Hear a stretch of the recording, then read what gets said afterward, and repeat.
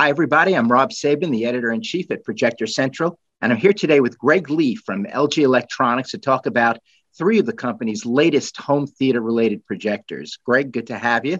Thanks for joining us for the Expo. Sure thing. Glad to be here. Always good talking with you. Terrific.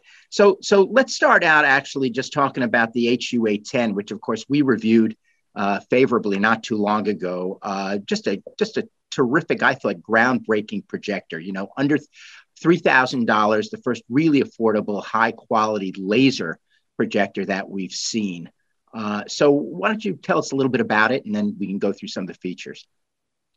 Perfect. Yeah, I mean, this is a really exciting piece for us. It's something that LG's been building towards, and we've had our UST, and we've done a lot of LEDs, but to have a real home theater focused, nice size projector that has all of the major features I think customers are looking for. Number one, of course, laser illumination. We expect it to last up to 20,000 hours. Gets really bright. I've been playing with one here at the house, and it's amazingly bright, upwards of 2,700 ANSI lumens. So that'll, of course, will allow you to drive something really big. I think I pushed it out to almost 180 inches, and it was still significantly bright enough. So if you're wanting to go large, I think it's a really good option for that. And because it's laser, all the great options are the capabilities where it's all pretty much instant turn on. You're up and running in just, a handful of seconds, more or less, maybe 12. And when you shut it off, there's not that long cool down period. But because we're going to use this a lot for movies, they put a lot of emphasis on, not only brightness, but color capability. And because we're using a dual laser system, we are seeing DCI P3 coverage of around 97%, which starting to make a lot more sense nowadays, now that more customers are accessing programming through Disney, Netflix, Vudu, Amazon Prime, Apple TV that have HDR capabilities, and that wider color space of DCI P3 is becoming more readily available. So, one of the things that I was really impressed about with this projector was the dynamic HDR capabilities, which above and beyond just having that great wide dynamic range, really sort of takes the pain out of watching HDR with different types of programs. So, right. So, that circuit, the auto dynamic HDR tone mapping really does a great job of, looking at the signal that's coming in and then looking at what the capabilities of the projector are and making sure that you always have, that good solid image range within the capabilities of the projector. So, bright scenes aren't pushed to be too dark, which sometimes we've seen with HDR programming.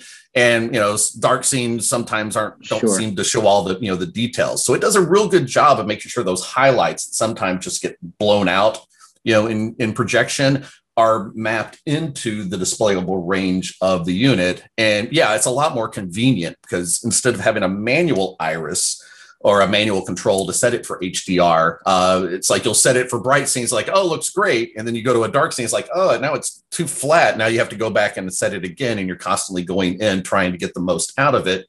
Whereas this circuit just takes all that into consideration and just makes it look, really good. And you don't have to sit there and constantly make that a manual adjustment. Sure. One of the other things that I noticed about it as well, and you mentioned the 2,700 lumens, the fact is that this projector does have the ability, when you want to adjust it either for that high ambient light situation or those dark room situations. And that's a consequence, I guess, of the iris mode that's in there, right? Yes, which, I was playing with this week, and, everybody loves a projector that's really bright, but you really want that balance between, really bright with bright highlights and a good solid, black level. And, running it there's three modes, or actually the iris has 10 settings, or there's three like presets you can choose from. I was adjusting it manually, and if it was on the maximum setting, it was really bright. And if I had, the windows open or some lighting in the room, that extra brightness really helped to offset, in the projector to offset the illumination in the room. But when blinds were closed, lights were down, I found that it was almost too bright. And by adjusting the iris down to about 6, maybe 7 out on a scale of 10, really brought the balance back, giving you a more stable and a darker black, but still with enough brightness you didn't feel like you were losing out on, you got that good contrast range. So that's definitely helpful. And to further enhance that, we now have the adaptive contrast, where on a lot of your projectors you've got that iris control for that modulates light coming out of the projector to make dark scenes darker and bright scenes brighter. Adaptive contrast for us actually raises the power and lowers the power of the laser light illumination engine. So instead of using a mechanical system, we're actually changing the drive. So it's a couple of ways you can really match what you're trying to accomplish in your theater room or wherever you're showing this with the lighting conditions and whatnot.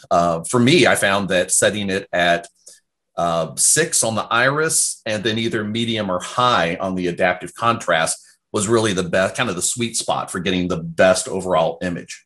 Sure. And one of the other things about the light engine is that I also noticed another great benefit. I looked at that projector for many hours. I'm not sure I ever really saw anything that could really constitute a rainbow artifact. It was extremely rare occurrence, if at all. And I've been watching it for several days here, and I, like you, have not seen the appearance. Now, I'm sure if I really force myself to put up maybe let's say the end credits, white letters on a dark black background, and then shook my head hard back and forth. Exactly, in my eyes. You get some challenging material like that, but maybe. But yeah, I think you're exactly right. I just have not seen the image breakup like we've experienced in years past with wheel-based DLP lighting systems. Yeah, and it's a dual laser system, right? So there's a red laser as well as a blue laser. Correct. That's how you get your wide gamut. Yeah, we found the bookends. The deep red and the right blue, so we can cover that entire range of color in between. Gotcha. Well, let's talk a little bit about some of the sort of utility and streaming features on there, because it's obviously got the onboard web OS, which is another terrific thing to have in a projector these days. You've been including that on all the projectors for the last year or so, right? Yeah, actually, we've had WebOS running back. I started with the company in 2016, and even back then we had projectors that had versions of it. So we've been utilizing it, which has allowed us to kind of refine it and tweak it. But yeah, the 810 is using the WebOS 5.0.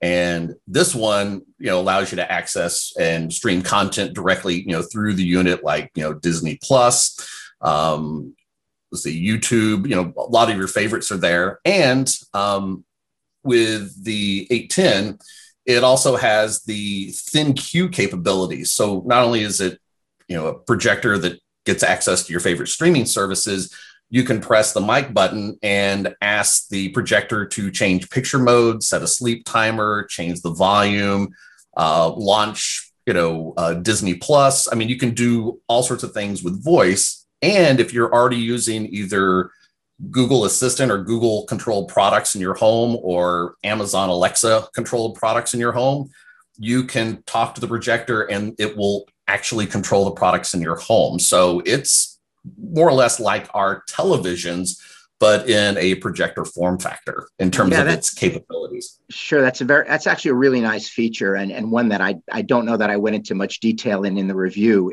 I think it's often overlooked because, we look at things as a display product, but it really is a smart home hub as well, isn't it? So. Yeah. I think that's one of the things that really sets the LG projectors apart from just about every other projector out there. The fact that you're getting the full, smart TV experience like you would with our, OLEDs and NanoCell and new QLED, mini LED products, but in that, theater projector form factor, which is very unique. Gotcha. So I think one more thing that's probably worth mentioning about this particular projector before we move on is the HDMI 2.1 eARC connection, because that is not something that we've actually seen prior till now in a projector. Everybody's waiting, of course, for full bandwidth, HDMI 2.1 for the gaming and all of that capability. But it's nice to see 2.1 showing up on a projector in any event. What and of course the eARC has some special capabilities, right? Right. The fact that I think this is one of, if not the first projectors with HDMI 2.1 capabilities, and we're supporting up to 24 gigabit per second, so you can run 4K 444.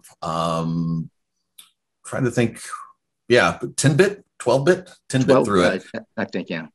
Yeah, so you can go with a really high grade signal if you're doing any kind of content creation. You want to see that capability on a large screen before you start, chopping it down to 422, 420. But the, nice thing is that you're getting that bandwidth, which means better performance specification capability, and the fact that it does have eARC. I've got it set up in my theater right now, but I've got my Blu-ray player sitting by the projector, and to run into the projector, but then I'm using the eARC out to a receiver. That way I don't have to worry about getting signal loss or quality loss. I'm getting full bandwidth, Dolby Atmos, master level DTS quality sound. And I really didn't have to do anything special other than make sure the receiver and the projector and the component all support those higher capabilities. But yeah, it's a convenience thing. So I could be connected to the projector, and anything that's coming through it, you're getting the highest quality audio signal that it can provide, all the way up to uncompressed on multi-channels. So yeah, it's marching on. So it's good to see that LG's really taken the forefront and adding those higher level features in terms of performance, whether it's video or audio, in our products, so customers can definitely take advantage and benefit from them. Yeah, and absolutely. And to your point, you mentioned the Dolby Atmos connection, which is really something that's not quite, but pretty much exclusive to the eARC connection. So having that upgrade is a beautiful thing. You can take a Sonos Arc soundbar and connect it up to that and get your full Atmos output. Which you really can't do with, for example, with that product, you can't just do that with a regular ARC connection. You really need the more modern eARC connection. So it's good to have that on there. All right, so let's talk a little bit about the HU85LA. Different kind of product, still kind of designed for the living room, but a totally different approach. Yeah, as the industry has gotten to higher resolution and we're seeing larger screen sizes, everybody wants bigger and better. And, if you have a TV cabinet that can support maybe a 55 or a 55-inch TV, but you've got plenty of wall space behind it, I think the beauty of UST is, without having to do a lot of, running wires, a lot of installation, you can pretty much set that product on your TV stand in the place of your 55-inch TV. And our, HU85LA is a 90 to 120 inch recommended range image. So you can really jump things up very easily by just taking the old down and putting the new UST HU85 projector in its place. Yeah, obviously the ease of setup is really the big attraction these days with these new UST projectors. This one within that product class certainly falls at the high end. It's very well built and has a lot of beautiful features. I know 2,700 lumens, right? 20,000 hour light engine with that projector. Correct. And then the same coverage of DCI P3, up to its full illumination. So, and instead of the dual laser of the 810, we are using, 3-channel laser, one red, one blue, and then that second blue that goes through the phosphor panel to give us the green in between. So an even richer color palette and capability out of that one. Sure. And of course, the 0.66 inch larger DLP chip as well, which you really only do see in premium projectors. Right. So it has the higher DMD micro mirror count on it. It's essentially 4.15 megapixel. And then using, of course, TI's XPR technology to get the full 8.3, they're about million pixels on screen. Right. And of course, also WebOS on this product as well. Correct. So keeping with that, because, if you're replacing the TV, you grab the remote, it's got front firing speakers, about 10 watts of audio. It could easily be a TV replacement with just a giant screen right there in your living room. And you don't have to necessarily have an installer come and set it up, but it will certainly, make a big image in your living room. But with UST, one thing I do recommend is you've got to be real precise with the setup on those, because the way that they're such a short angle, you've got to be very precise at getting that thing centered. Can't be, it's got to be level. Everything's got to be plumb, perpendicular, and parallel to make it give you the perfect geometry. Right. It's definitely a challenge on the first time setup for those products. But once it's done, it's done, and you get that big, beautiful image without having to run wires to the back of the room, which is a sweet thing. I know that this projector also has some nice capabilities as far as hooking up an external sound system if you want to. You've got HDMI with ARC on it. You've got an optical output, and there's also Bluetooth out on that projector as well, isn't there? Yeah, there is. And that's actually pretty consistent among, LG projectors. All of our 4Ks support all of those things, including Bluetooth. So we know of cases where people wanted an outdoor projector and they could literally grab the 85, take it out, get it set up. It connects via Wi-Fi, and then they've got a Bluetooth audio system. So you very quickly can go to a portable outdoor movie theater or entertainment area. Right. And then if it starts to get cloudy, you grab it and you run it inside and, turn off the Bluetooth and, back into your theater it goes. So it gives you some flexibility and some ease of use, definitely. Right. And this projector as well, we should mention, just from an image quality standpoint, also features dynamic HDR. Yes. So again, when you're watching HDR content, projectors aren't as bright as the flat panels out there, especially when you're driving one that's large. So making sure that you get, that good brightness, but that those highlights and those bright details aren't basically, being blown out or turned just white, that they're mapped into the viewable capabilities of the projector. So it'll give scenes a richer, more dynamic look without losing details in those bright areas. Okay, great. So why don't we talk a little bit then finally about the HU70LA, which is it's kind of a different sort of product, much lower priced. I think these days it's selling for about $1,500 or $1,600, right? Right, you're right in the range. Right, and just kind of a more interesting, more portable LED based product, right? Right. It is a smaller form factor on this. And instead of laser, we are using LEDs, which again, we love using things that are bright and long life. But this one's a 4-channel LED with a red, green, blue, and a second green, again, to help improve color capability on the unit.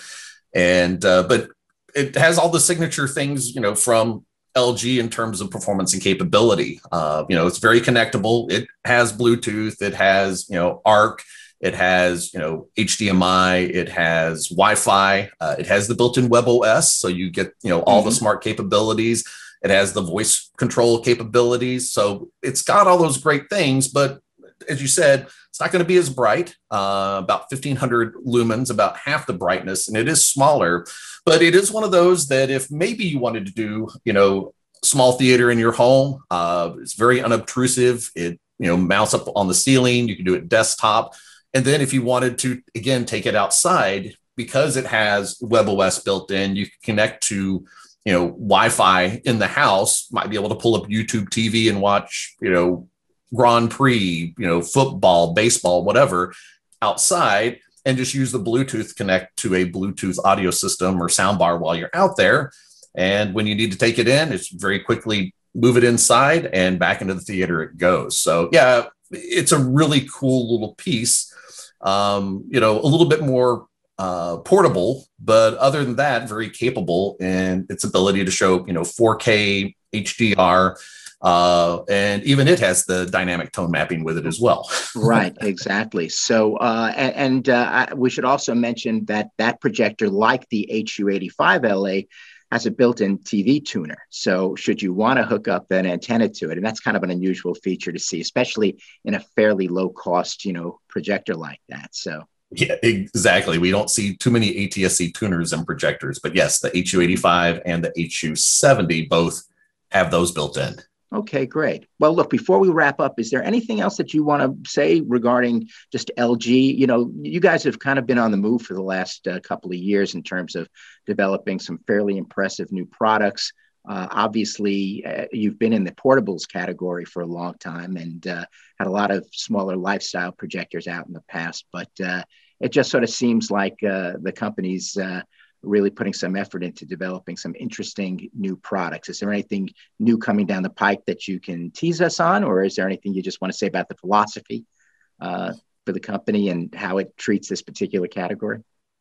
Yeah, well, I wish I could give you information about future product, but not able to do that at this point. But LG, is LG, as you pointed out, we're doing more of the portables, but LG is really focusing on this as a category, and they're very excited, about the introduction and the reception of the HU85 and the 810 reviews that we, like at ProjectorCentral, have been really good. And, they're really taking this category seriously, and they're wanting to know what, customers want to do with these products, not just in their current form, but, what do we see happening in the future? So we're looking at that as a possible, as to what are the possibilities that we can do with projection moving forward in the consumer realm. But LG has put a lot of effort into these. If we look at the A10, they're using, the latest technology in laser.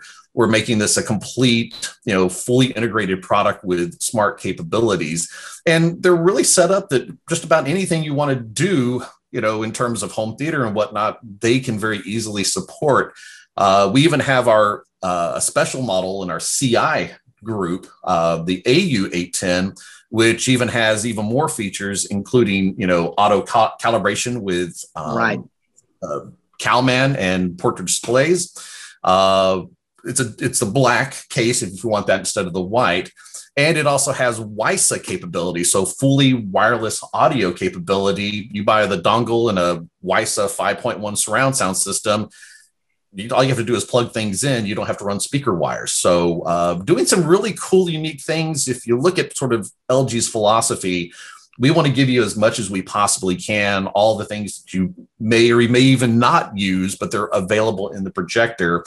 And if you compare to our biggest competitors, you're going to get a fraction of the features and options, that we're offering in terms of connectability, smart, and streaming capabilities. Sure. Which most projectors just don't have that. So seem to be really focusing on what consumers like in their TVs and trying to fully integrate it into our projector products. And I think that is one of the things that makes LG so special as a projector manufacturer. You've got this long, rich history in the in the television business, and you've developed those panels out to become such sophisticated products. So to see things like AutoCal migrating over and the WiSA connection, as well as just the way, honestly, the depth of engineering that's being applied to just managing something like a laser light engine and modulating the light and figuring out how to get the best images out of it.